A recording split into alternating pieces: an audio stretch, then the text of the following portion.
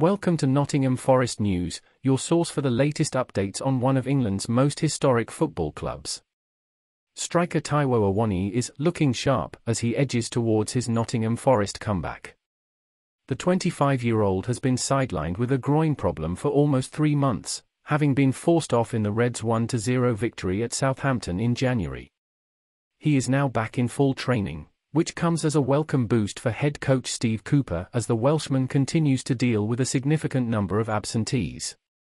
The latest name added to the injury list is frontman Chris Wood, who has been ruled out for the rest of the season with a thigh issue.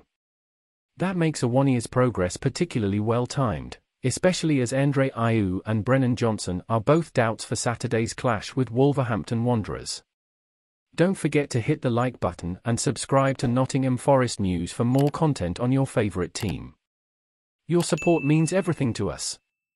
Awoniyi had been stopped in his tracks by injury just as he had found form following his summer move to the City ground.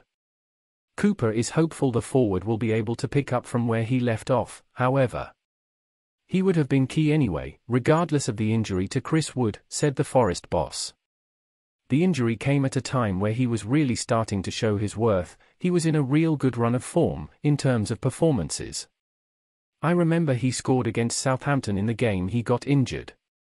He'd worked really hard through the World Cup break and had come back during that preparation phase for the return in good shape.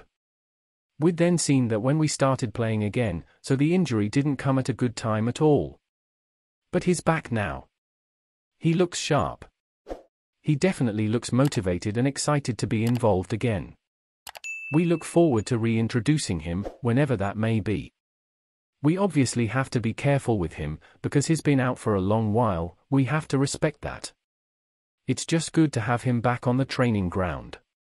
Hey there! Thanks for watching our video. We would love to hear your thoughts and feedback on this topic. Please leave a comment down below and let us know what you think.